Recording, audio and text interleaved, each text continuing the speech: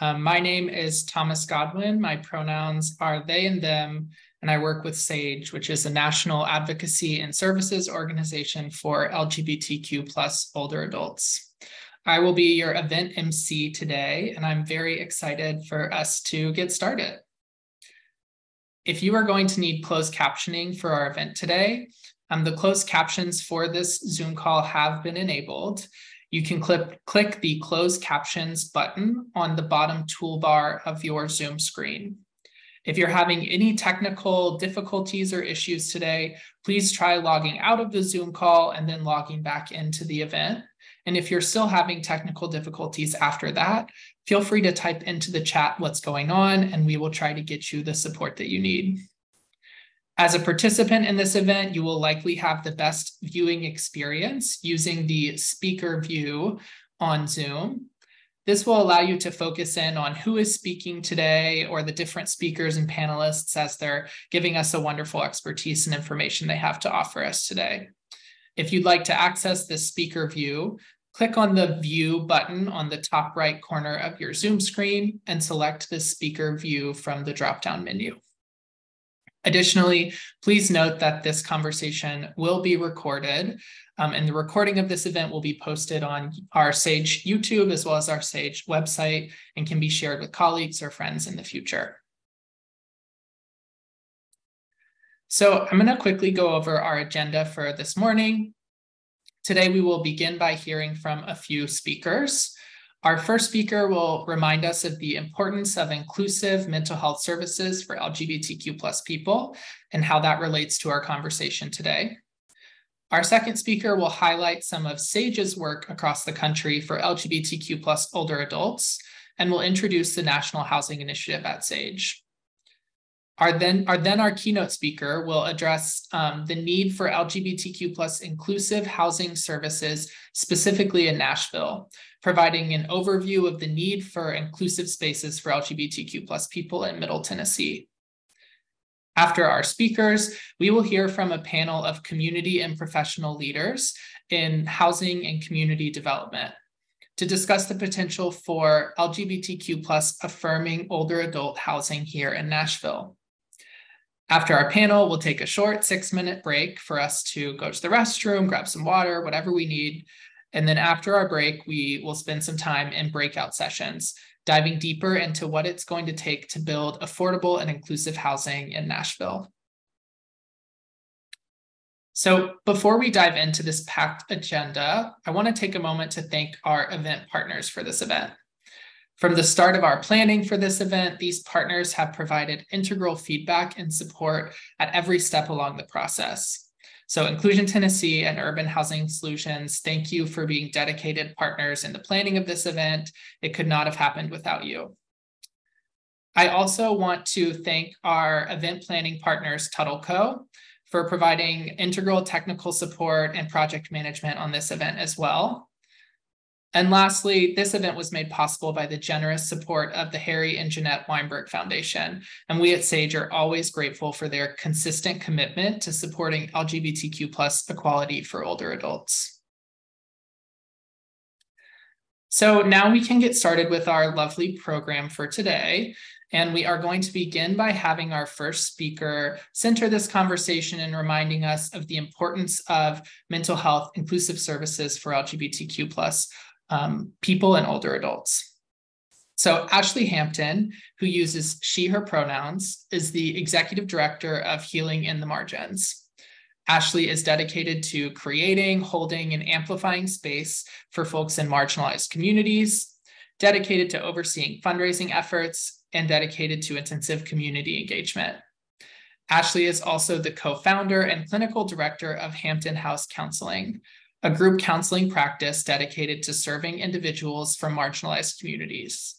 She is a certified clinical supervisor with a passion for training new clinicians in the BIPOC and LGBTQ plus communities. Ashley, thank you so much for being here, and I'll turn it over to you. Thank you so much for having me. I'm excited to be here and talk about the incredible need for inclusive mental health care. Something that I spend all day doing, so I'm super excited getting to share that. I think that something that I see all the time here in Nashville is, as a QPOC person, I often have worked with people who experience, different types of trauma or religious abuse, different things like that. But as of lately, in Tennessee specifically, and other states, there's been so much anti-LGBT legislation. And so we've been hearing about that more and more with the clients that we work with. And so I often think it's so important for people to have a therapist or to have mental health resources or to have their basic needs met in an inclusive environment, because no one should have to sacrifice their identity for the things that they need. Or, if our basic needs aren't met, how do we do that really hard work of taking care of ourselves and then being able to give back to our community? So I think that safe, competent, representative care is so important for healing for all people. That's all I got, I think, Thomas.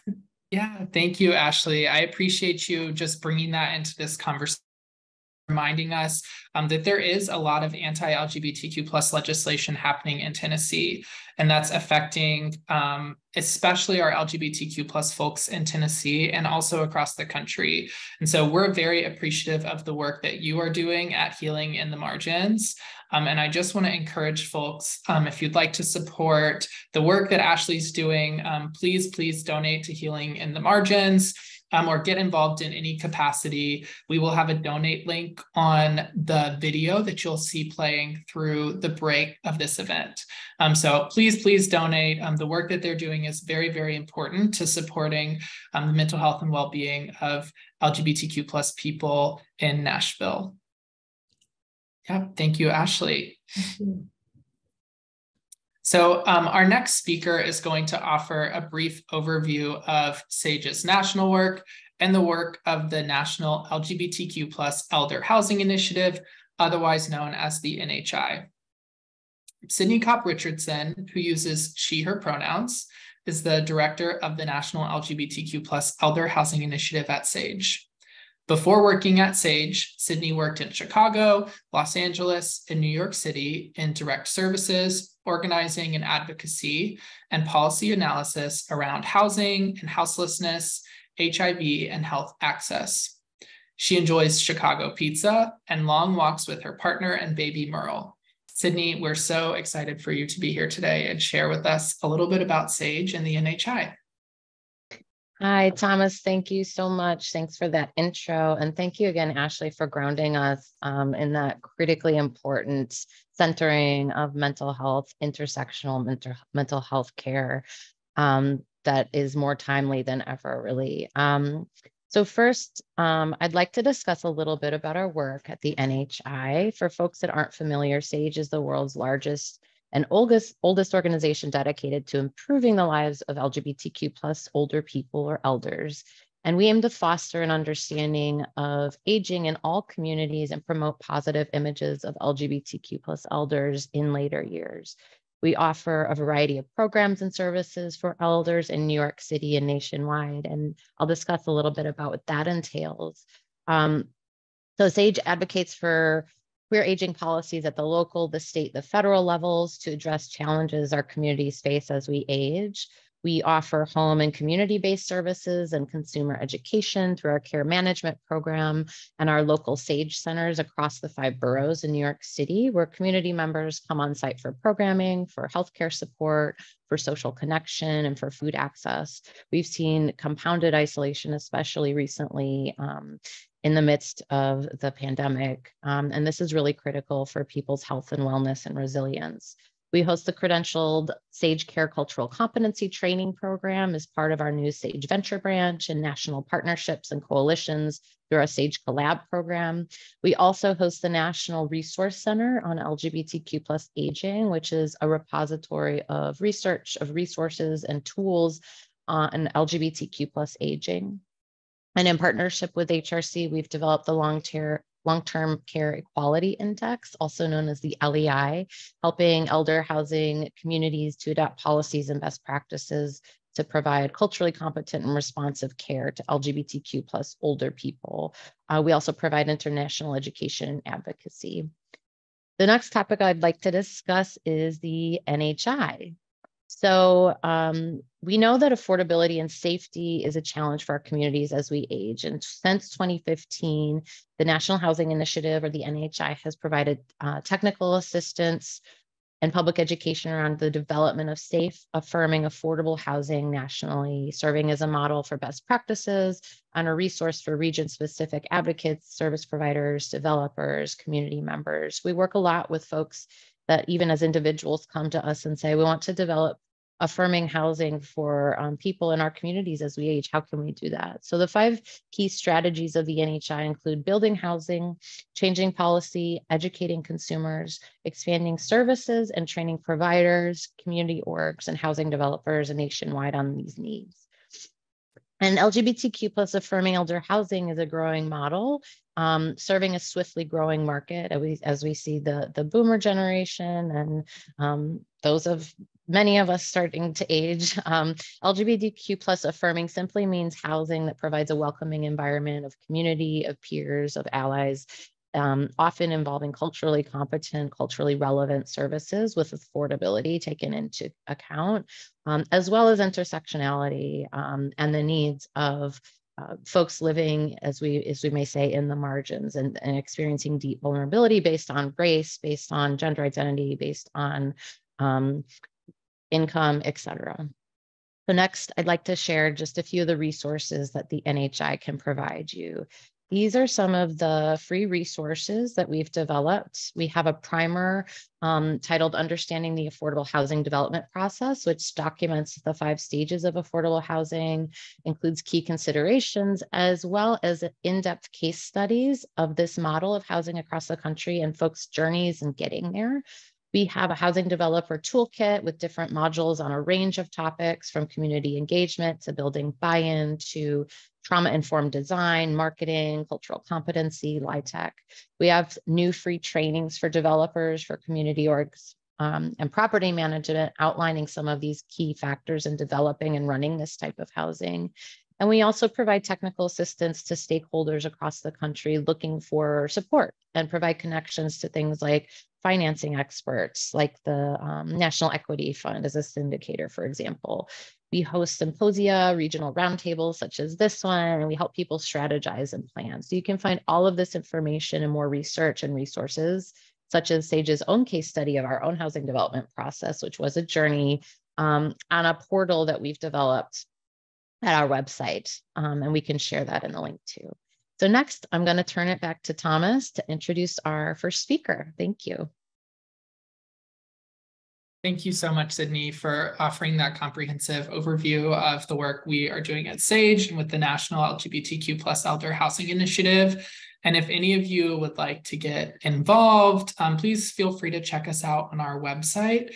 And I'll also be posting my email in the chat at the end of the event today. So feel free to connect with us if you would like more resources or technical support around building inclusive elder housing. But we're now going to transition to discussing the specific needs of LGBTQ plus older adults and people in Nashville and Middle Tennessee. We also want to discuss some of the work that's being done already across the state and across the city to support this community.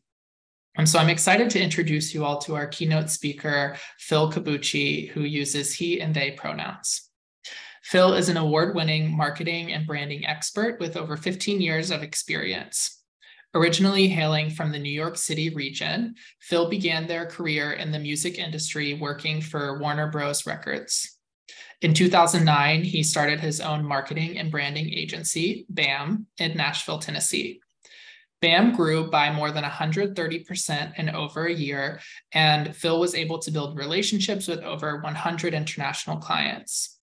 In 2021, Phil led the founding of Inclusion Tennessee, a new organization that is focused on embracing opportunities of collective impact for LGBTQ plus people, creating programs that are focused on the health and wellness of LGBTQ plus people, and building a space that allows LGBTQ plus people to gather, learn, live, celebrate, and uplift one another in a supportive and safe environment.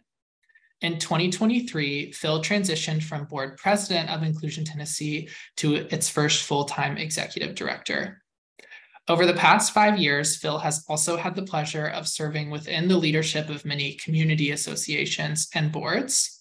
They were the president of Nashville Pride in 2017 to 2018, and he has been featured in many major newspapers, magazines, publications, and television shows.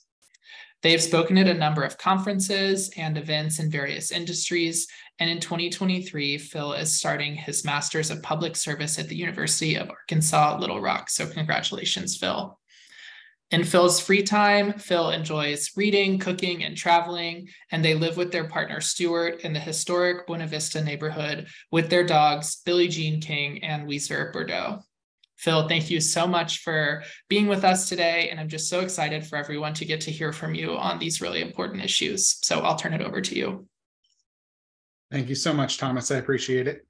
Glad to be with all of you today. And I'm thrilled for this conversation because I think it's so critically important to our work collectively throughout the entire state, because I believe that when we're thinking about LGBTQ older adults across the state of Tennessee and really across the South, one of the things that we really we don't think about collectively is that when we are looking at the need of LGBTQ older adults throughout our communities and throughout the South, we don't understand the depths of social isolation, discrimination, and then the legacies of harm that face our communities. And when we are looking at those things from a national perspective, we see this information that's collected here from our friends at SAGE. When we look at it from a national perspective, we see that social isolation, LGBTQ older adults are more likely to have distance from their biological family. They face heightened risks of social isolation given decades of discrimination. 40% of LGBTQ older adults note that their community is growing smaller. There are more than 2.7 million lesbian, gay, bisexual, and trans and queer older adults who are 50 plus living in communities across the country. And that number continues to become smaller. LGBT older adults are also twice as likely to live alone compared to non-LGBTQ adults and their counterparts, and often face social isolation and increased vulnerabilities. When we look at discrimination, 25% of trans individuals and 48% of same-sex couples have experienced housing discrimination due to their identity. And while some LGBTQ older adults may continue to experience discrimination because of their sexual orientation or gender identity, they may also experience other types of discrimination, such as ageism, sexism, racism, or HIV and AIDS status.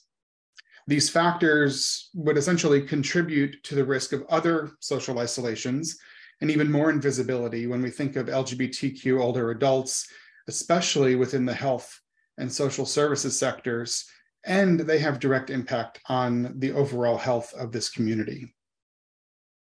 And then when we think about the legacies of harm that are continue to be perpetrated on this community, LGBTQ older adults have lived through decades of harm that have resulted in increased financial disparities and increased housing disparities for this community. And while there has been immense progress for this community over the last 50 years for LGBTQ people in general, we have to note that first and foremost, that there has been persistent attempts to restrict and diminish our communities from existence in more than half of the states in the United States in just the past few legislative sessions in states, mostly in the South, but in the middle part of America. And then beyond that, members of our older adult population have also lived through immense challenges towards their very existence for decades. So what we are experiencing today in some of these states, just like Tennessee and throughout the South and in some of the more middle parts of America, are not uncommon to many folks who live in who identify as part of an older adult community. They have lived through these immense challenges and know what we are experiencing today. This harm and pain does not go away, and it is carried on for generations and generations. On top of that, we also must remember that we have lost hundreds of thousands of people to the HIV and AIDS crisis in the 1980s and the 1990s. This is an entire generation of folks, mostly men, who had so much to offer our world. These are friends and partners and family members, sons, brothers, coworkers. And this is a trauma that is a trauma of loss that has been carried with many members of our community for so many years. And it's a generation that has just been lost. And I think that we don't often think about that. We have obviously some historical record of lives that have been lost and communities that have been left behind. But the sad reality is that we don't think about the history that is carried on with losing 500,000, 600,000, 700,000 wonderful men and wonderful community members who had so much to offer our world. And it's a heartbreaking fact that we have to live with, and we have to talk through. And that's a trauma of loss that is still carried today to so many members of this community, and something that we have to continue to honor and think about. Now, from a local perspective, we have to think about how this also impacts our communities on a local side. Older adults in our community don't have access to a lot of services, especially those who are looking for access to LGBTQ plus services within their area. So 85% of LGBTQ older adults do not have access to services within their area, according to our research that was completed in 2019. So maybe to take a step back, when we completed this survey, we completed a community needs assessment that was commissioned by Nashville Pride in 2019. We went into this survey not really knowing what we were going to hear. We knew that the community wanted more than what was presently available. And our survey took 9 months to complete. It became the foundation of all of the programs that we have now at Inclusion Tennessee and what we are looking to build in the future. But one thing I can tell you is that when we went into this survey process in 2019, we didn't really understand or know at that point that what we were going to hear was going to inform the development of a brand new organization that was going to be focused on creating essentially a nucleus, if you will, that would spearhead a lot of different initiatives in our community and bring together other organizations that served our community already, to realize that there are so many other needs that exist and identify those needs. So our survey took 9 months to complete. It became the foundation of what we're doing at Inclusion Tennessee. And what we ended up doing was talk to almost 2,500 people. And in that research, we found that older adults are concerned about having adequate social supports as they age. They were concerned that there is really no affirming older adult services in the state. They were concerned that there was not a safe space for them to just be and exist. There was not social opportunities for them to gather collectively outside of a bar. There was extreme social isolation and so much. We also know that these resources are many of the resources that exist in our communities today, including continuing care and retirement communities, are religiously affiliated, which doesn't always mean that these spaces are safe for LGBTQ adults. So putting a lot of folks back into the closet in an older age, especially in the South, which is unacceptable. When we look at older adult programming, we know that there's not enough programming. With our friends at 50 Forward and our friends at Sage, we are going to change that. We are also committed to creating programs and engaging in conversations like this one and exploring what we can do to create more enhanced social supports so that as our LGBTQ older adults age, there is support mechanisms and programs and support services for our communities so that they can find support and programmings and resources so that they can thrive in their older age. And then finally, as part of it, in their resource need, the Community Visioning Project reports that shows that there's extensive need for services throughout Middle Tennessee. And while this report was completed in 2019, and so much changed in just a short 3-year span, we completed an updated version of this study in 2022 that was focused solely on space needs of programming a physical center and where we should invest efforts in programming. Not surprisingly, that effort showed that there was real deep need in these specific areas, and programming for older adults, programming for youth and young people were very much at the top of the list. The need for safe space was also very much at the top of the list.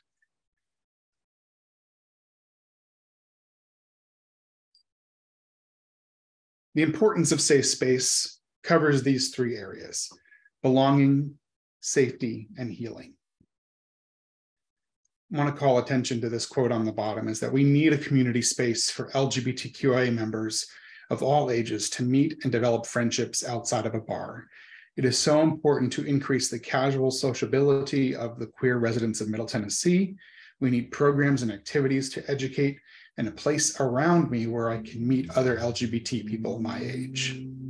It goes back to what I was saying earlier, is that we don't have spaces that are safe for LGBT older adults so that they can feel safe and feel comfortable in spaces outside of nightlife establishments.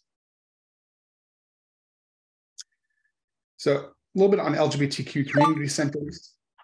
Our desire to build and create an LGBTQ community center here in Nashville will serve the Middle Tennessee population with satellite services throughout the region.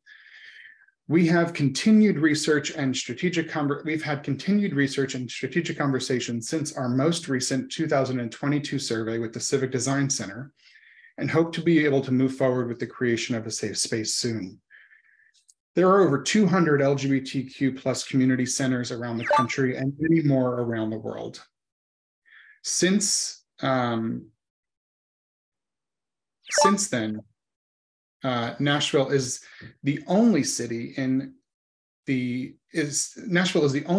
top 20 largest cities in the country that does not have an LGBTQ plus community center. And we believe that that needs to change, and we are on a quest to change that. And then finally, LGBTQ plus inclusive and affordable housing. There is no denying that affordable housing is needed throughout Middle Tennessee. And even more so, we believe that our research has informed that affordable housing for LGBTQ older adults and young people is desperately needed throughout this region. This is critical for the continued growth of our city and ensuring our region is a welcoming and safe space for all. There are many other examples of affordable and inclusive housing all over this country, and they are found in many cities, including Houston, Fort Lauderdale, Philadelphia, and more. And so that is what we're going to talk about today as a group. Thank you so much. Thank you so much, Phil, for providing us with that really broad stroke painting of kind of where things are, not only nationally, but also here in Nashville and Middle Tennessee. I think the efforts that you all are pushing through Inclusion Tennessee and your work with the Civic Design Center and Urban Housing Solutions are going to make a really big difference for the health and well-being and access to support and services for LGBTQ plus older adults in the state. We do have a few minutes here for some Q&A from the audience for Phil. So if you have questions, feel free to submit them in the live chat. Also, feel free to come off mute, but we will be moderating the chat, and we'll try to get to as many questions as we can. So I'll open the floor up for questions for Phil now.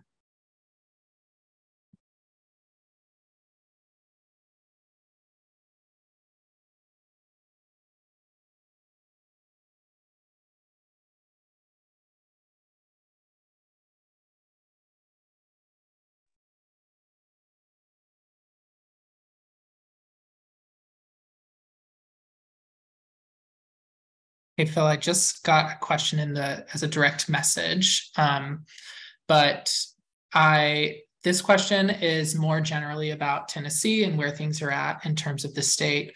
But what are some ways that folks who are not directly involved with LGBTQ plus advocacy can support LGBTQ plus people amidst the growing anti-LGBTQ plus legislation? So how can folks continue to support the community with everything that's kind of going on in the state right now? It's a great question, Thomas. I think there's a lot of really unique opportunities to get involved. There are some really amazing organizations that are working on the Hill consistently to combat anti-LGBTQ legislation. So Tennessee Equality Project has been leading this effort for many, many years on the Hill, and we have been a proud partner of them for the last 2 years. Chris Sanders has been an incredible leader in that work. But then there's also other organizations that have kind of stepped alongside and have kind of helped support that effort, right? And so I think Tennessee Equality Project helps lead that work. And so supporting Tennessee Equality Project to first and foremost, and then following alongside of us and following alongside of Inclusion Tennessee and Human Rights Campaign and some of the other larger national organizations that follow the lead of Tennessee Equality Project are a great first step. Wonderful. Thank you, Phil. I see Nancy has just put in the chat the website for the Tennessee Equality Project. So thank you for adding that in the chat, Nancy. Any other questions for Phil? We've got about 3 more minutes for questions. I think we've got time for one more. Okay, I'm seeing a question in the chat here, Phil. I'm just going to read it out loud. Can you talk a little bit about the relationship that you have with 50 Forward? I'm participating with that group and find them a wonderful support, but it has been hard to spread the word about the LGBTQ plus community. I don't think that people in the community want to consider themselves quote unquote senior citizens and are hesitant to participate.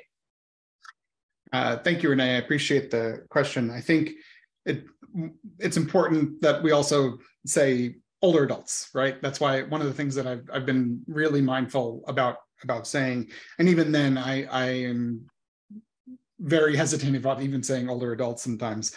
But our relationship with 50 Forward is continuing to grow and evolve. 50 Forward started, our partnership with 50 Forward started immediately following the community visioning project back in 2020, right before the start of the pandemic.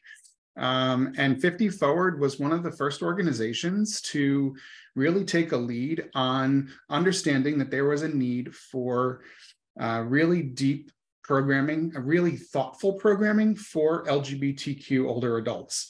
And Sally is here on the call, and I will tell you, Sally was one of the first deep believers in understanding the need for this at 50 Forward, and I'm so grateful to her energy behind this, and to Gretchen, who is also at 50 Forward who has helped lead this.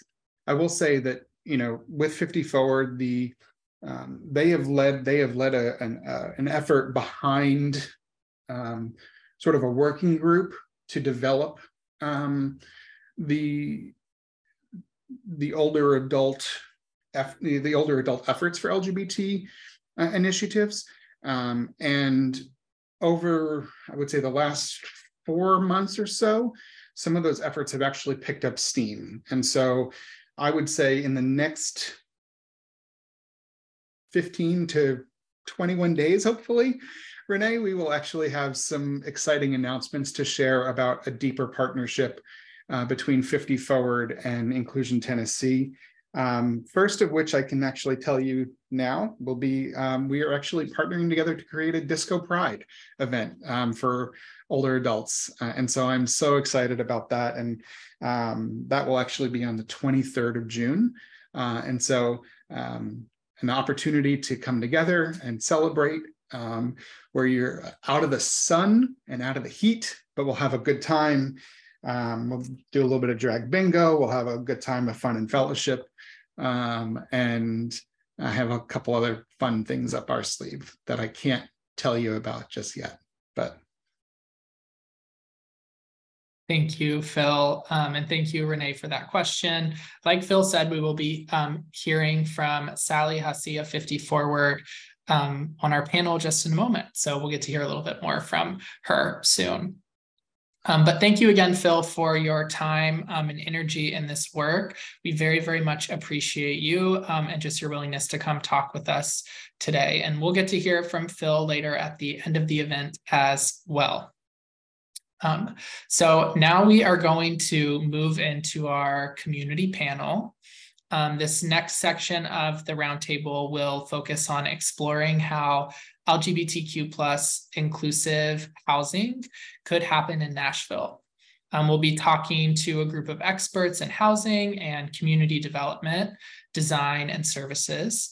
And these panelists will help us to sort of imagine together what LGBTQ plus inclusive housing could look like for this city. So we're going to start with our first panelist. There is her wonderful headshot.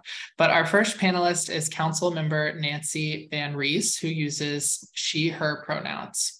Councilmember Nancy Van Rees is a distinguished leader in the Nashville community.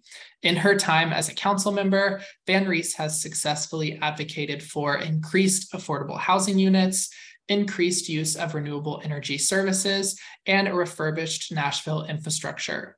She has also acted as a leader in cultural competency and diversity conversations at a district level.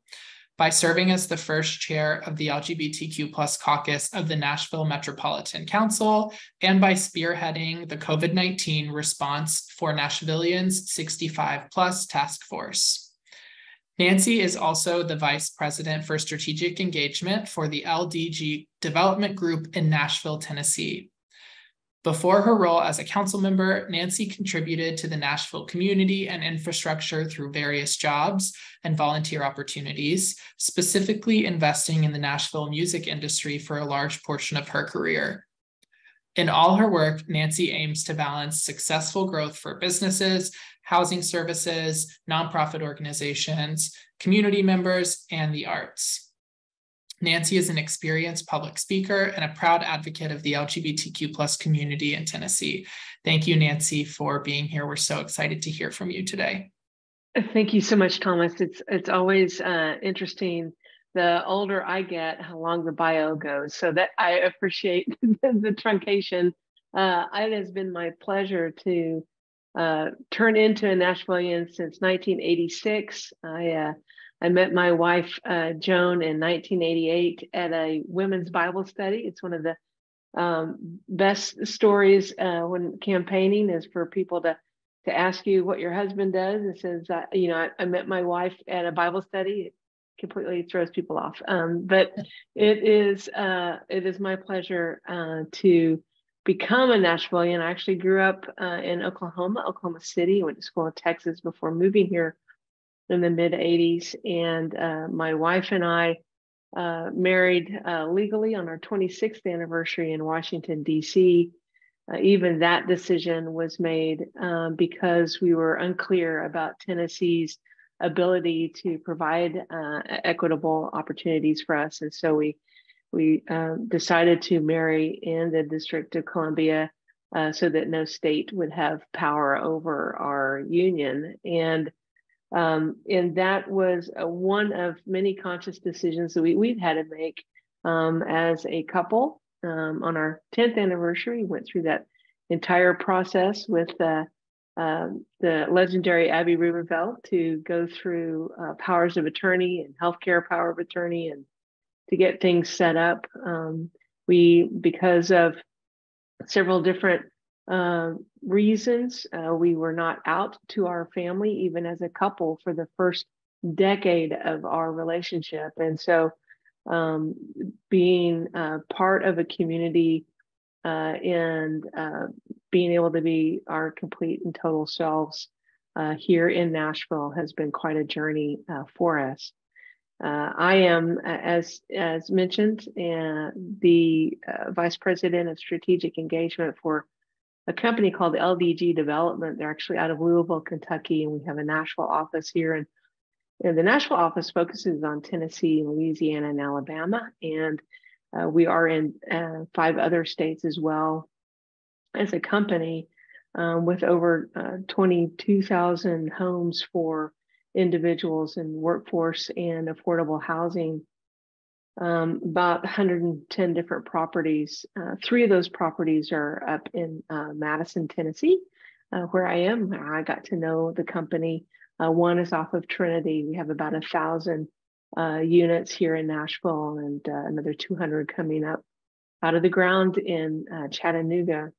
I was brought in to kind of work on placemaking and placekeeping at our developments, and doing so by engaging local artists and being able to make sure that we are putting the budgets for the artwork in our clubhouses into the hands and pockets of local artists whenever possible.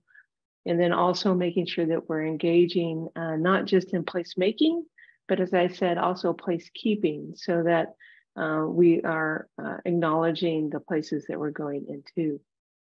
We are right now working very diligently on providing 50 new senior units right next door to one of 50 Forward location. And so as that opportunity becomes a reality, then I'm going to be hyperly engaged in making sure that it is an inclusive location.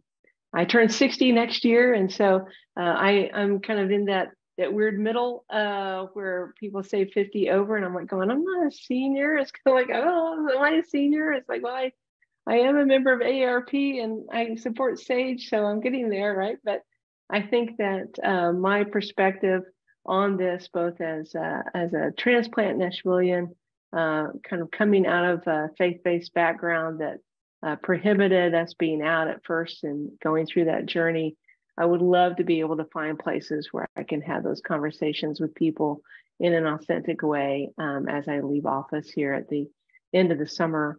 It's my pleasure to be with you guys today, and I'm looking forward to the discussion. Thank you so much, Nancy. We're really happy that you are here with us as well. And we know you've made such an amazing impact on the Nashville community. So thank you again. And I'm now going to introduce our next panelist, Brent Elrod, who uses he, him pronouns. Brent is the managing director of Urban Housing Solutions, Nashville's largest nonprofit housing and community developer. Brent assumed the role of the Principal Executive Officer of Urban Housing Solutions in 2020, overseeing the directors of finance, asset management, facilities, design and development, and resident services. Since joining Urban Housing Solutions in 2006, Brent has managed or overseen the acquisition, pre-development, design, and construction for Urban Housing Solutions through 26 separate projects, which added up to over 1,000 apartments to a combined cost of more than $110 million. Brent is a member of the Urban Land Institute Nashville and the Nashville Civic Design Center. He holds a master's in public policy from the University of Maryland and a bachelor's of arts in philosophy from the George Washington University. Brent, thank you so much for being here today. And similar to Nancy, if you just want to share a little bit about your context to this conversation and kind of your position to housing work for folks in Nashville, that would be really great. Absolutely. Thank you, Thomas. And good morning, everybody. How you doing? One thing I guess I didn't put in the bio is that I'm also a Nashville native. So I've seen Nashville through the awkward 90s into the the challenging 2020s, and definitely for that reason and a lot of other reasons, really committed to the mission. So Urban Housing Solutions, as Thomas said, is a nonprofit affordable housing developer, community developer here in Nashville. We own and manage about 1,000 apartments in Nashville. We've developed about 1,600 apartments, over the last 32 years. We were founded in 1991. Our mission is to provide affordable homes in supportive communities. And so that for us is really the essential combination. It's not just providing an affordable home, which is certainly needed in Nashville and everywhere, but also really a rich, vibrant authentic community where people really feel like they can, be who they really are and feel like they belong in our community in Nashville specifically. So we've since 1991 really focused on trying to address unmet housing needs in Nashville. Initially, that really focused on people who are overcoming homelessness. And over the years, we have basically, with the help of community partners who have helped us to understand the needs better in our community, tried to bring our housing development and property management and resident services teams together to help support and provide additional specific supportive communities for folks to address those unmet housing needs. That includes people with disabilities, people with a diagnosed mental illness, people in recovery from alcohol and drug addiction, victims of domestic violence, people living with HIV and AIDS, veterans, older adults, and just in general, people with very low incomes. Over 85% of our residents earn about $26,000 a year or less. So really most of our folks in our apartments have some form of rental assistance or an income-based kind of rent arrangement. So in other words, or to put that more specifically, the average rent for an urban housing resident is about $525 a month. So, and especially in Nashville in 2023, we really feel like that's what it takes to afford or to be able to remain in an affordable home in a supportive community. And it really, to make that possible, we really need public support ultimately to really maintain rent that low. But again, that's the affordable home side of the equation. The supportive community part of this essential combination is really where we can and we need the support of partner agencies and our own team of resident service coordinators to help connect our residents with other resources in the community. And we can just with careful work together with our partners, try to pick locations that are also well connected to transportation, community resources, commercial and community space, so that we can have social and cultural programming to, again, really enrich and build those social connections. Wonderful. Well, thank you, Brent. We're so glad that you're here and for the important work that Urban Housing Solutions does to support the development of affordable housing here in Nashville. I'm going to introduce our next panelist, Joe Mays, who uses he and him pronouns. Joe moved to Nashville from Redmond, Washington in December of 2013 and joined the Civic Design Center in the following March. Joe earned a bachelor's in arts of economics from York College in Pennsylvania and has enjoyed participating in the music department throughout his time in college. In Joe's intern career at the Design Center starting in 2014, he researched for Shaping the Healthy Community, the Nashville Plan publication, and helped create the Banker's Alley booklet. Joe currently serves as the project manager for the Civic Design Center, where he coordinates tactical urbanism projects, organizes community gatherings and public events, and guides design staff in the creation of visuals and graphics. Recently, Joe co-led the community engagement and visioning for Nashville's future LGBTQ+ Community Center, a project in partnership with and supported by Inclusion Tennessee. Joe, thank you so much for being here. If you just want to also provide us with a brief understanding of your work and how it connects to this conversation of LGBTQ+ elder housing, we're really glad that you're here with us today. Yeah, absolutely. And thank you, Thomas. And thank you for having me. This is a great panel. I think, Brent, you spoke a lot. Partners are very critical in all of this process. So our mission at the Civic Design Center is to create civic design visions and actionable change to improve the quality of life for all. So we believe that a built city that is planned and created by the people and with ideas from the community can be created in a good way. So Phil came to us to kind of help with this community engagement portion, as well to help create some baseline visions for what the community center could look like. So those were kind of our two tasks and how we're really involved in the planning of the future of the LGBTQ community center. And so in that engagement, he mentioned that we had over 1,000 people that were engaged in our process. And we really found that the physical spaces the physical space that was identified in 2019 kind of rang true still, right? Like that was a very big need for the community. Kind of thinking about, after COVID, is this still a critical piece that we need? So housing and healthcare were two major things, and kind of building a sense of community and proper programming for the LGBTQ community. So those were kind of the things that we found in the study, and we kind of took those ideas and led them into a baseline vision, and that vision is an advocacy tool to kind of lead into what a community center might look like in the future. So another interesting thing we found about in this process was there was people from Alabama to Kentucky that were engaged within this process and excited to have this sort of center in the Southeast. So it kind of speaks to the critical need of a physical space leading into the future for everybody to connect. So thank you for having me, and yeah, looking forward to it. Thank you, Joe. We're really appreciative of the work that you did with Inclusion Tennessee to support this community needs assessment for LGBTQ plus folks. And we're really glad that you're here in this conversation today. Our final panelist today is Sally Hussey, who uses she, her pronouns. Sally, originally from Mississippi, has worked in the Nashville nonprofit sector for 25 years.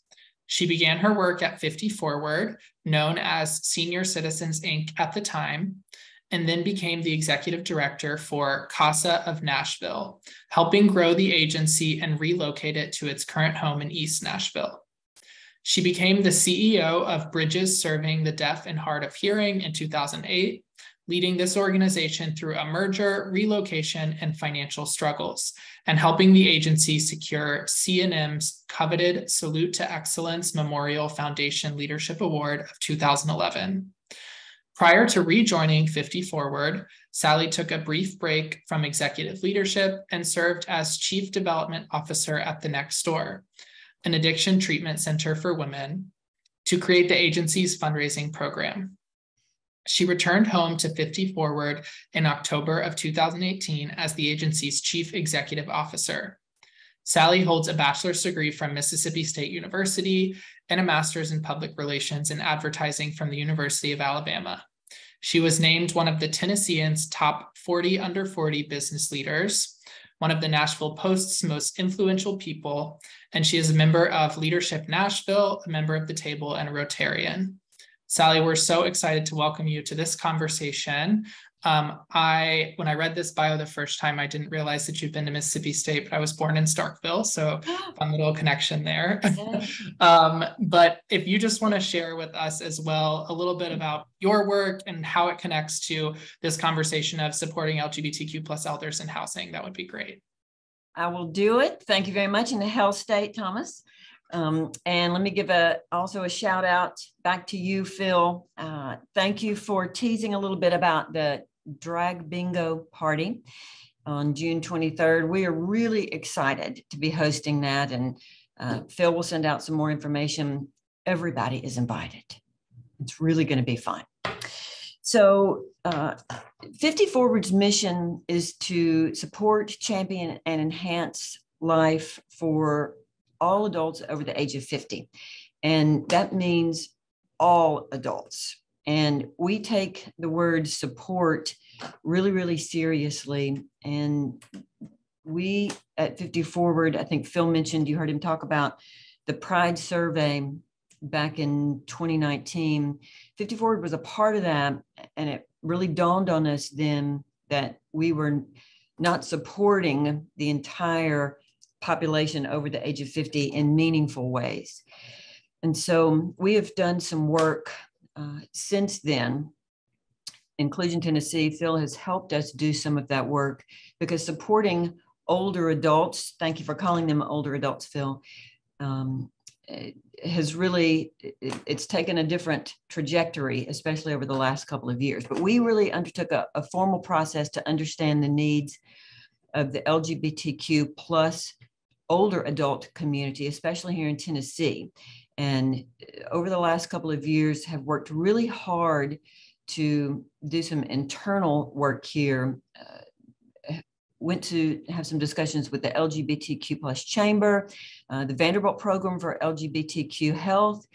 And the goal is really to seek information about what we could do here at 50 Forward around language, around physical space, around skills and knowledge for our staff. Because while we are not an organization that works specifically with housing, of course, we do have 7 lifelong learning centers. That's what we call them. We don't call them senior centers.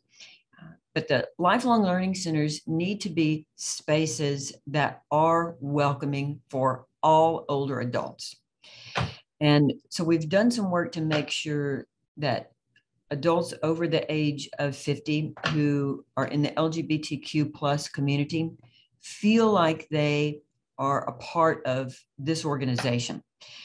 So we do see ourselves connecting into this conversation about housing, because there's also a piece that we know in the older adult space that older adults feel more comfortable connecting with individuals who are friends if they need information about resources.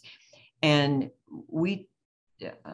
older adults come to us to ask about how to get help, how to connect with the resources. And we feel there's a space for us around housing if we can connect them to those resources. So we did that first beginning step of work a few years back, and are continuing to learn and to grow, because this does need to be a place that all older adults feel a part of. And we're excited to continue that work and be a part of the conversation. Wonderful. Thank you, Sally, for being here and being a part of this conversation, and for all of the work that you are committed to at making 50 Forward an inclusive organization for LGBTQ plus older adults. Since we've already sort of done some brief introductions as a panel, we're going to dive right into our conversation today. And earlier today from Phil and from Sydney, we heard about the housing crisis in the country for LGBTQ plus older adults. And we also heard about some examples of LGBTQ plus affirming older adult housing that is affordable across the country. So my first question is, do you think that this type of affirming older adult housing is possible for Nashville? And what would it take for us to get there? Not only from maybe a design or development perspective, but also from the services and the things that we would need to provide the community there. So I'll open the floor to our 4 panelists to talk about this type of housing.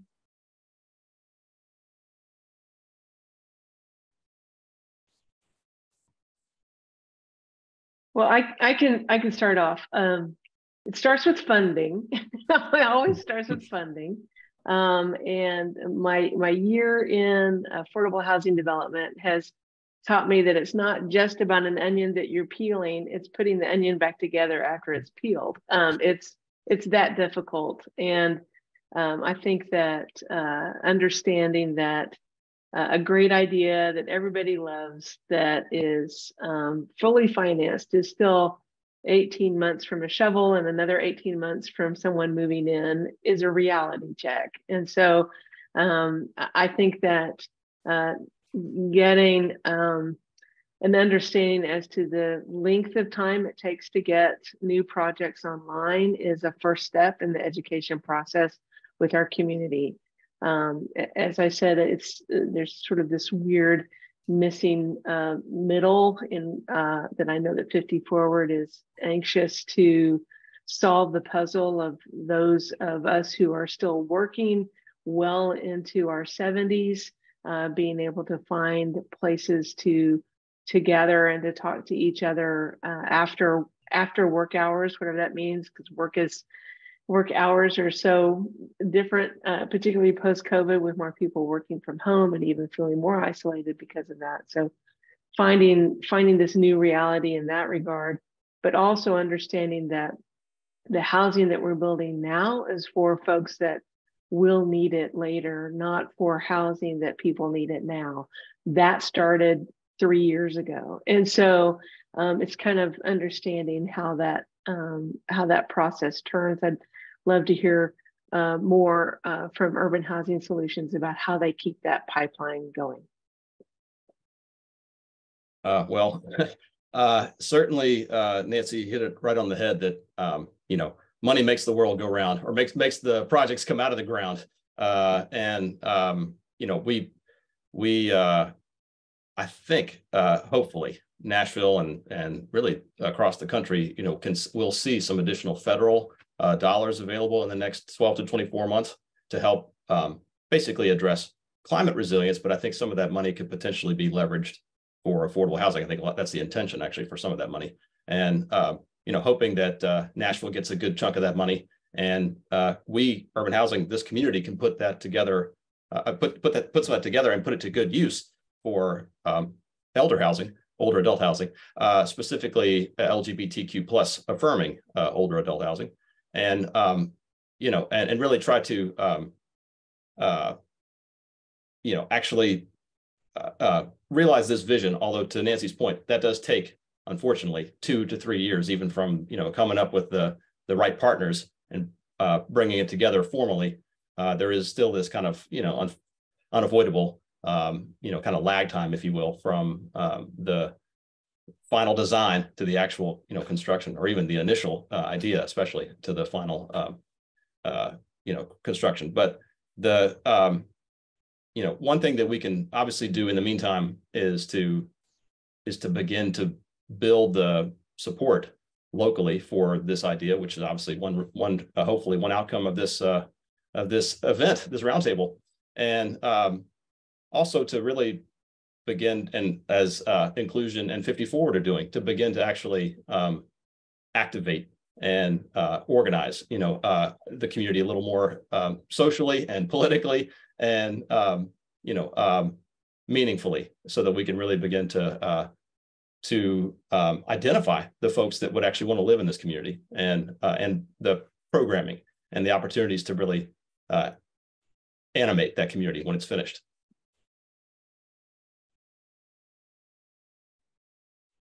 Yeah, and I'll just add that I think it's that continued advocacy. You know, we learn about these projects; they're going to happen, but you know, before they're happening, just making sure that you're able to advocate for them to happen, and making sure that your elected officials know that these things are something that you want. It is a very top level thing that you can do, but it can go a long way just to know that it is a want and a need of the community. So advocacy and education about it, and making sure people aren't ill-informed about what affordable housing means in their community and how it can be treated as a community asset, is a really important thing to consider when you're having conversations just with anybody in your neighborhood, or at a bar, or at a cafe. It doesn't really matter, you know, always putting it into a conversation so that kind of spreads the word, can definitely help get some of those funding resources in the future, and have some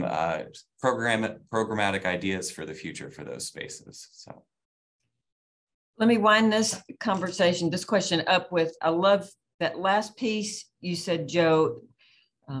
Educate around what is affordable housing, and Brent and Joe, y'all may be able to come in to a place like 50 Forward and have that piece of the conversation in a space like ours, because sometimes I think those of us in this world use that language thinking everybody knows what affordable housing is. And you know, not everybody does. And so when we want to educate maybe the legislature or the council, it starts with a simple conversation here around, you know, gosh, let's have lunch and coffee and talk about how we can go 50 Forward, and our folks can go up and have a great conversation with Nancy Van Rees. We don't have to do it with Nancy, but Nancy can take us to the rest of the council.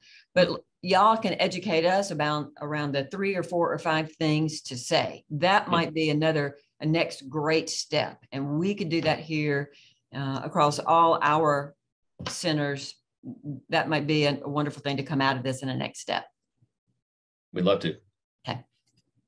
Wonderful. Thank you all for your input there. I'm hearing a lot about just the importance of continuing to talk about this need, not only to each other as community members, but also to electeds, to developers, to potential funders. And I also just want to thank Nancy for reminding us that this project is an investment.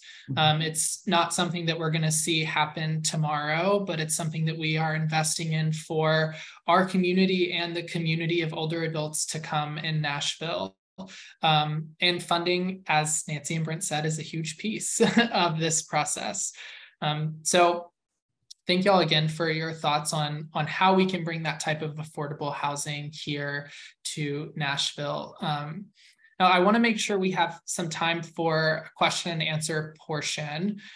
So I just want you each to spend, before we move into that question and answer from the audience, I'd love for you each to spend a couple minutes just sharing with us when you imagine an equitable landscape for LGBTQ plus older adults in Nashville, what do you see? And what could we do to get there to this beautiful, imaginative, equitable landscape? And again, this is going to be short and sweet, so we have some time for question and answers from the audience.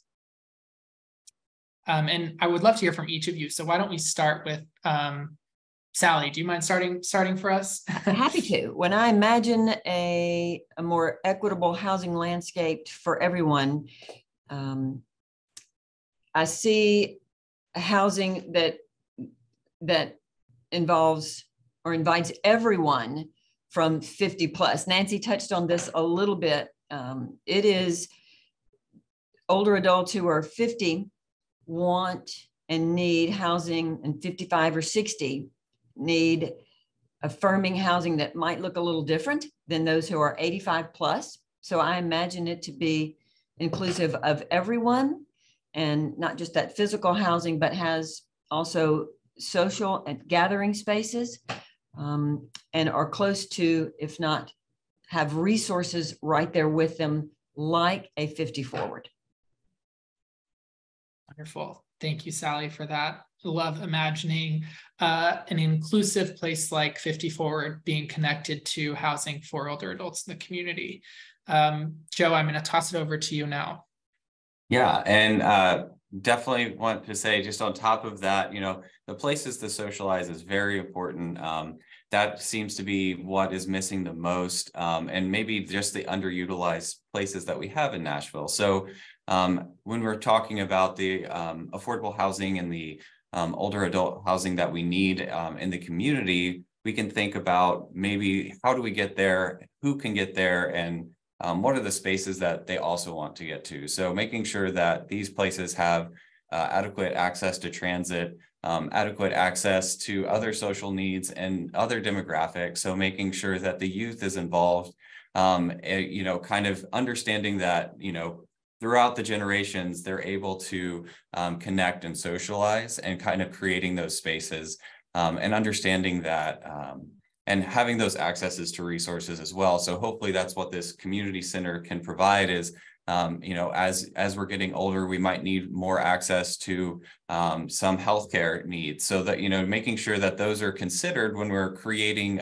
these elder spaces, and making sure that our built environment around it, so our roads and our parks and our community centers kind of go along with the housing and are used as a resource, and making sure that people who are moving there know that those are there for them, and that they are included in those community spaces, and making sure they're inclusive through design and through promotion of the programs that are done in those spaces. Yeah, thank you, Joe. I'm hearing again the emphasis on service provision, which we know is so important for older adult housing in general, but especially for LGBTQ plus older adults who already lack access to inclusive and affirming services. And also hearing the importance of the physical design space being made inclusive, which I feel like we don't talk about as often, but it is a really important piece. And maybe we'll get to dive into that a little bit more in our breakout sessions later today. Brent, I'm going to toss it over to you now. Sure. Thanks, Thomas.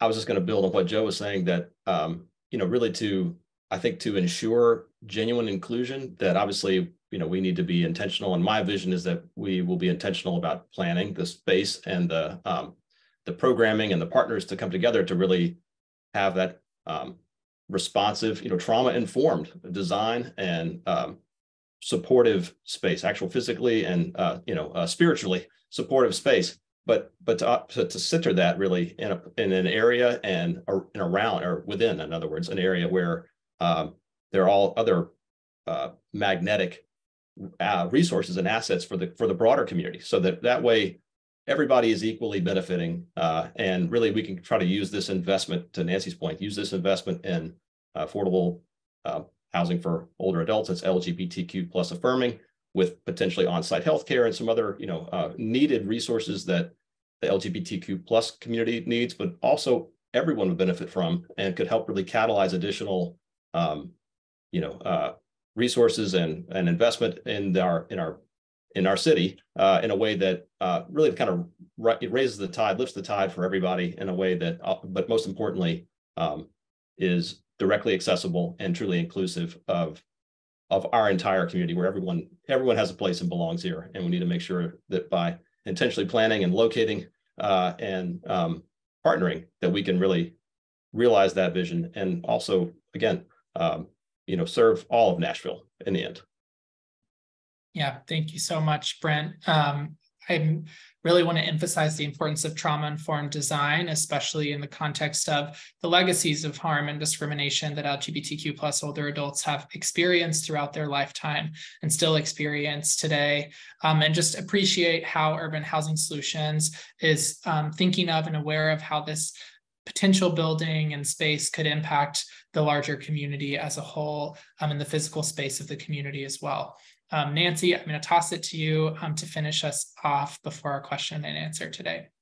I appreciate everything that was just said. I was searching for something to say on top of that, and I realized the images behind me and what that informs me of.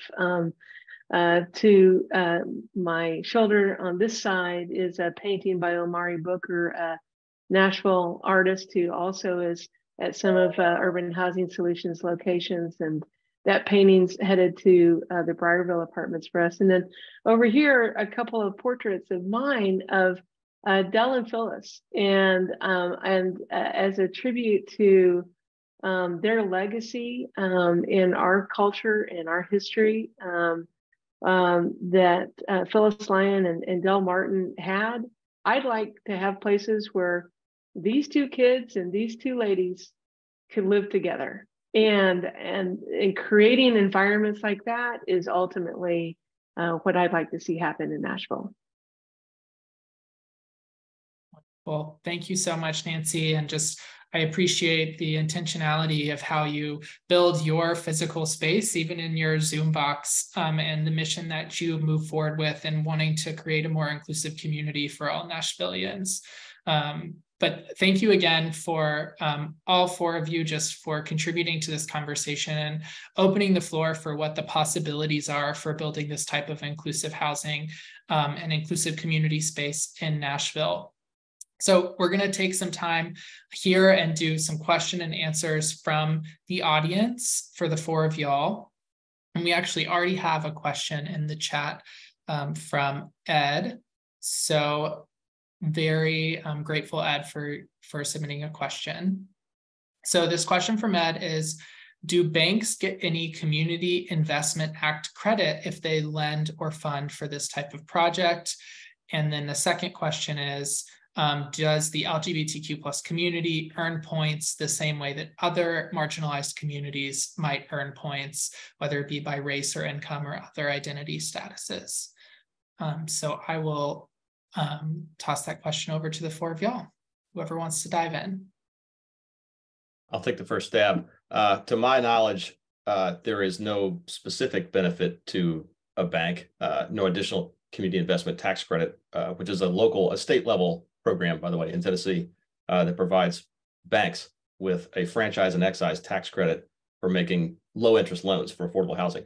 I don't think there's an additional benefit, or certainly not in this state. for supporting LGBTQ plus housing. But I think essentially to qualify for that program, as long as the apartments or for sale home is affordable to folks with incomes at or below 80% of median income, which is about $50,000 a year, then it would qualify for the CITC. So there's not additional points to my knowledge, and I really doubt, at least in the near term, that's going to be something our state legislature would unfortunately support. But I think that there is already a mechanism that's available kind of broadly that could be used very intentionally for this type of community. That's right. And I think, there's this pesky thing called fair housing. And so even as we market and support inclusive spaces, we still have to be mindful of the fact that you can't necessarily turn people away either. And so I know that in seeing other places and being with Phil on a couple of different visits that we had, it's a matter of marketing. And I know that Kelsey had mentioned in the chat too with Urban Housing Solutions, and the LDG is very mindful of making sure that as you market or whatever organization you have managing the property where you're marketing the property, that there are signals. There are very, very true signals. Whenever I'm going on to a site to look at a floor plan, what am I seeing? What are those images? Are there couples together that signal to me that this is a safe place to be in my marketing?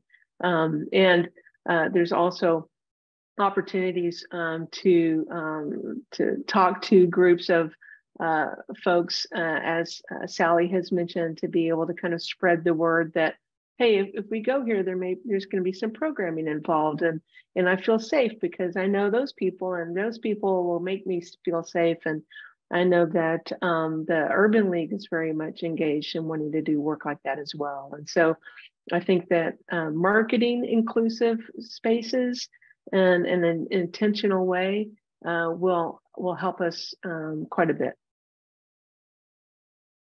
Wonderful. Thank you for your insight on that question, Brent and Nancy, and thank you again, Ed, for asking.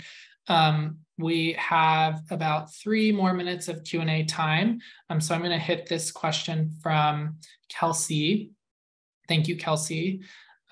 This question is, while we plan for new sort of purpose-driven housing and community space in Nashville, are there things that we can do to encourage or advocate for our existing housing stock to become more affirming and supportive of LGBTQ plus people and older adults? So I will toss that question over to our panelists. Yeah, so I think just to start off, I think continuing what Nancy said, the marketing side of it and making sure that those spaces that are being created are being inclusive of the LGBT community is very important. And then intentionally building places that are near community resources such as public transit, and you have access to those. So advocating for public transit and some of these affordable spaces, making sure transit-oriented development is something you can advocate for to be intentional about where the space is going to be. Our Pikes have really great transit access, and so that's probably what makes the most sense. So if you see a development going up and can advocate for saying, hey, I really like this design. Is there any chance that we can have affordable housing in this development? It's very difficult to do any required affordable housing in Tennessee, but that if you keep that conversation on the forefront and it's in the back of the head of whoever might be developing those sites along the corridor, that is something you can always keep pitching and hoping that it comes true, as well as advocating at the state level for some of those changes to be made. So.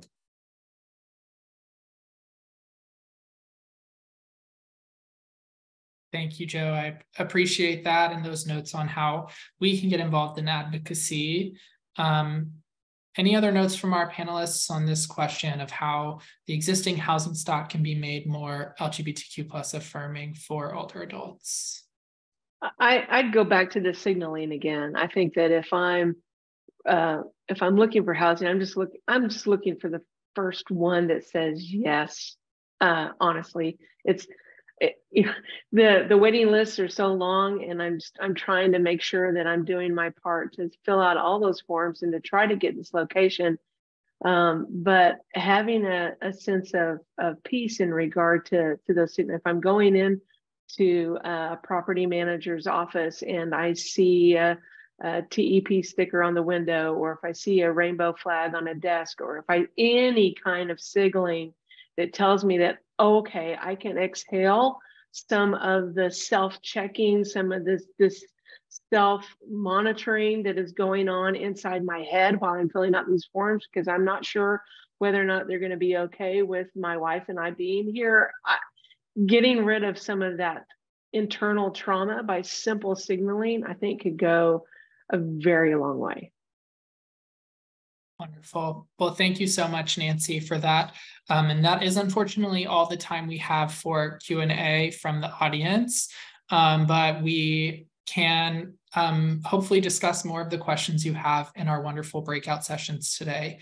And before we introduce the break, I did just want to share, I'm sharing in the chat, the website to SAGE's National LGBTQ+ Elder Housing Initiative, because if you are a current housing developer or property manager or work in affordable housing, we provide many resources to help you create a more inclusive environment for LGBTQ+ older adults. So I highly recommend diving into some of the resources that we provide. But thank you again, panelists, for your time and energy and expertise in this space. We're so incredibly grateful for what you shared and for your commitment to LGBTQ+ equality in your work. So thank you. Welcome back to the main session. I hope you all had lovely conversations in your breakout. I know we were having a great conversation over in the financing group. We got cut off there by the end of the breakout session. So I'm sorry, Mick, that you didn't get to finish your sentence there, but we are going to just spend a little bit of time hearing about some of the key takeaways from your breakout sessions. And so if you are a breakout session facilitator, if you could come on camera just so we can hear from your session. And actually Phil, who spoke to us earlier, is going to facilitate this conversation about our key takeaways. So I'm going to hand it over to Phil and our wonderful breakout session facilitators as well. Thanks, Phil. All right, thank you, Thomas. So I think we'll start with, let's start with the financing group. Great. Well, that is actually Mick and I's group. So I'll hop back on for just a second. We had a lovely conversation in the financing breakout session, specifically exploring sort of what would it take for us to be able to finance this type of project, this inclusive housing type of project here in the state. When we talked a lot about the challenges that would come up in terms of applying for and potentially securing state funding, challenges with the state legislature being not affirming to LGBTQ+ folks. And we explored some different ways to potentially navigate that, whether it's flying under the radar, but not too far under the radar that people don't know that it's affirming, sort of like finding this balance to apply for state funding and to secure state support for this type of project. And we also talked about some different potential opportunities for addressing gap funding issues, as it will definitely come up in this type of project. And then we finished off our conversation just discussing a little bit about fair housing regulations, and specifically the new, I say new, it was 2020, the Bostock v. Clayton ruling, protecting LGBTQ+ people from housing discrimination by including sexual orientation and gender identity as protected classes. So it was a really interesting conversation. And I don't know if anyone from our group, I believe we had Mick, Brent, and Rashida, and Daryl, if they're still on the call, if anyone wants to hop in and say a few things, if I missed something, go for it, but it was wonderful.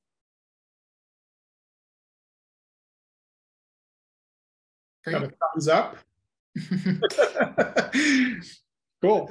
I don't want to speak for Rashida, but Rashida did mention that the Barnes Affordable Housing Trust Fund, our local affordable housing trust fund, will have another round of funding in the fall that will be targeted, I think, toward older adults. And Rashida encouraged anyone to apply for, obviously, for that particular kind of group of folks, but also to this kind of concept of LGBTQ plus affirming housing for older adults would be a welcome and competitive concept. So just wanted to put that word out there.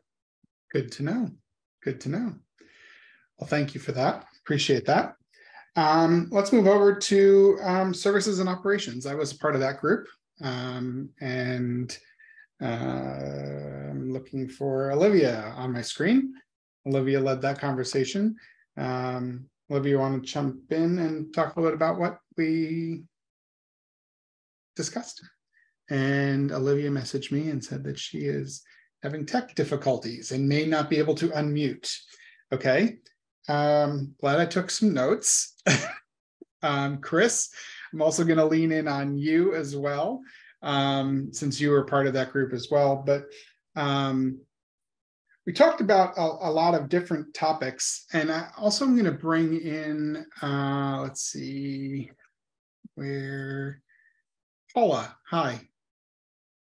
Paula with Age Well, Middle Tennessee, and Lauren Berner Davis. Since we are having some tech difficulties, I'm going to bring in our group participants, which there was a really rousing conversation around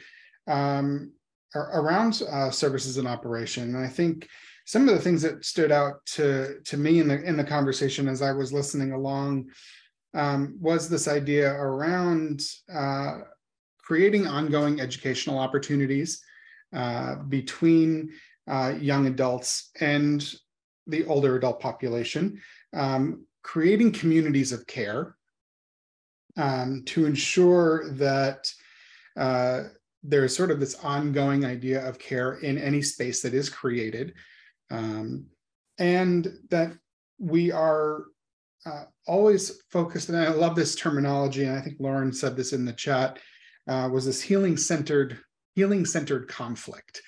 And Olivia, I think you're off mute now. I am, yeah. Healing-centered conflict resolution. I wrote that down too. Yes. Yeah. And this idea of how do we really create operationally a sense of safety for everyone, because it is one thing to create a built environment that is sort of physically safe, or signals aesthetically that it's a welcoming space, but managing how people actually show up is an ongoing conversation that requires us to constantly be meeting people where they're at and recognizing a lot of the intersectionality of these issues of folks' different identities that they show up with. And so having a sense of conflict resolution that is healing centered, that's about getting to the next best place that we can all be in, knowing that it probably won't ever quite be perfect. And part of that being something that was highlighted of really making sure that the mission, the values of the space and of the programming are really present in the leasing process as well. That when people enter the space as a resident, they know what they're getting into and the ways in which they will be held accountable to the mission and values. Because as I believe it was Reverend Dawn said this, who had to hop off, but the threat is real. The threat is real, especially for a lot of older adults who have had a whole lifetime to rack up any number of traumatic experiences, right. Knowing that we're coming from those places as well, and that trauma-informed care in many aspects, many facets of trauma-informed care is really crucial, and recognizing that trauma-informed care may look different for older adults than it would for younger adults. Absolutely. I think, one other thing I want to pull through, and I think Nancy, you talked about this in the very beginning of our conversations today, around wanting to see visible signs that I am welcome here. And Chris brought that up in our breakout group as well. And I thought that was really interesting about how just being able to see that I am welcome in this space is really critical. So that's signs of, and not only in the marketing, but it's a sign. It could be a sign on the door, but it also is really critical for signs in the management structure of the facility, right? So that we knowing that when I walk into a space, or when we walk into a space at the management of the facility, and the staff that works there is also fully welcoming and embraces who I am as a fully functioning member of the LGBT community, fully embraced member of society, right? And so like that is really critical, I think, as well, to this greater picture. So we want to add anything? I think, yeah, I think that 50 Forward has seen that simple action really do wonders for them, it just on their doors, and as they welcome people, and if and this is a challenge for me too, because I know that LDG uses a management company at our Tennessee locations. It's different in other locations. We have a new company called Solidago that's doing a lot of our management of locations in the state of Texas. And I know that UHS uses Freeman quite a bit. I don't know who's asking those questions, or whether or not we can be kind of informing those management companies that if they need bias training, or whatever they need, that we begin to proactively provide that. Yeah, great point. Great point. Anything else from services and operations before we jump over to design and development? Okay, design and development. You're up. All right. We had an awesome discussion. Thank you to Joe and Casey, Mary Ellen, Ed, Phil, Lynn, Nancy, Derek, and Amanda. We started out talking about the importance of engaging the community to inform any design decisions that are made. So that can be everything from surveying to some of the research work that Ascendant has been doing to inform their projects. And so just grounding the decision-making process in the experience of the folks who are going to live there.